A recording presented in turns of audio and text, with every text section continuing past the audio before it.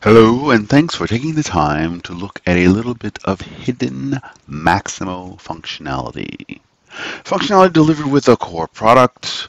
It may require a little bit of configuration or tailoring, and sometimes you just need to know it's there.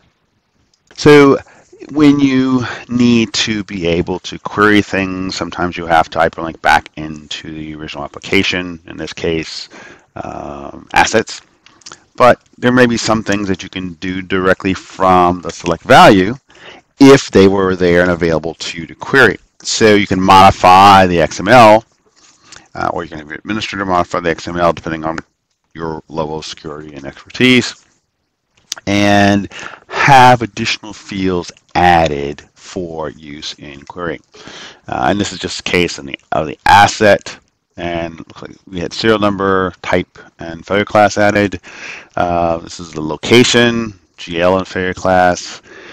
And I suppose at this point we could just head on back to Maximo and let's take a look. And we could just stay and work in activities and tasks. We've got all the fields there. Let's go ahead and use work order tracking this time. So, case of an asset. It's select value, and we can see and query for, looks like assets with a 7 in the serial number.